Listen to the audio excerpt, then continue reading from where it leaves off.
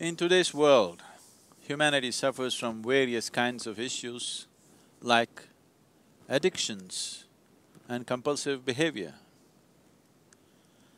Being addicted to substances, alcohol, nicotine, caffeine, and various other aspects of life.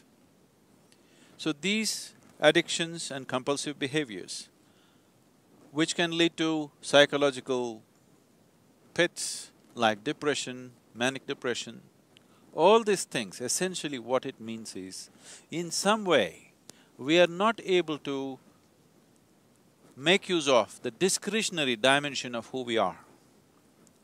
To be human essentially means this, that though we have our instincts, though we have our needs, a human being is capable of employing his discretionary mind in such a way that he can go beyond his needs, he can go beyond his compulsive behavior.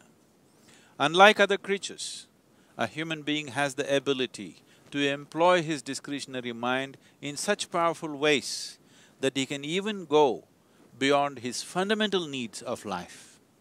The whole system of yoga, or what we are calling today as inner engineering, is essentially about gaining the ability, having the ability to employ the discretionary dimension of who we are.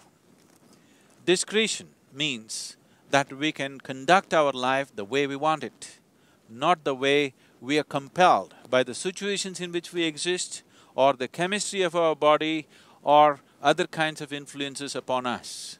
Going beyond our chemistry, going beyond our genetics, going beyond the situations in which we exist, a human being can still craft his own life the way he wants it. The basic process of inner engineering is to empower a human being to be able to employ his discretionary dimension in such a way that he can move his life to a dimension beyond his present level of existence.